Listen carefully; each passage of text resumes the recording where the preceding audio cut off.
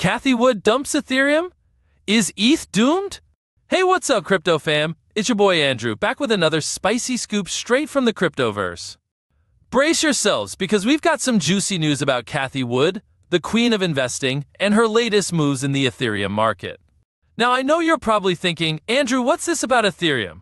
Well, let me break it down for you. Cathie Wood's ARK Invest, known for its bold moves and sometimes controversial picks, has been offloading some of its Ethereum futures ETFs.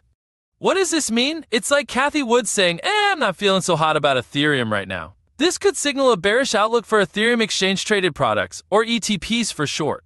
Hold on, let's rewind a little.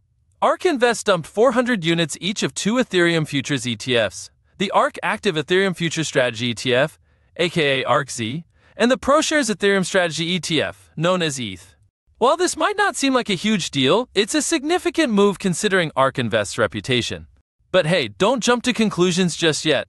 While Cathie Wood seems to be bearish on Ethereum ETPs, she's still pretty bullish on crypto stocks. Just a few days ago, ARK Invest snapped up a bunch of Robinhood Markets Inc. shares, also known as HOOD.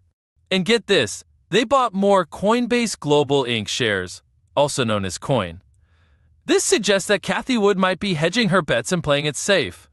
Speaking of Ethereum, the broader ETH market is a mixed bag of emotions right now. Spot Ethereum ETF flows are experiencing some outflows, but overall the weekly totals are still positive.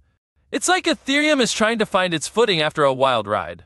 Now let's talk about Bitcoin and Ethereum's rivalry. QCP Capital, a big-time crypto analysis firm, has some interesting insights.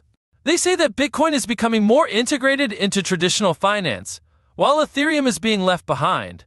They say Bitcoin is seen as digital gold, attracting institutional investors, while Ethereum lacks that same story. So, what does this all mean for you, dear viewer? Well, it's not all doom and gloom for Ethereum. QCP Capital suggests that Ethereum's volatility could create opportunities for big gains, but also warns that it could lead to some nasty drawdowns. Listen, I'm not a financial advisor, so this is just my opinion. It's important to do your own research and make your own decisions. Hey, you want to invest and earn money together with successful crypto traders? Copy trades and earn money. Click the link in the video description to get started. It's always fun to see how the crypto market evolves, right? It's a wild ride, but one that I wouldn't trade for anything. So, what do you think, crypto fam? What are your thoughts on Cathie Wood's moves and the latest developments in the Ethereum market? Let me know in the comments below. And don't forget to subscribe to the channel for more insightful and entertaining crypto news. Don't forget to hit that like button, and let's keep this crypto party going. Peace out.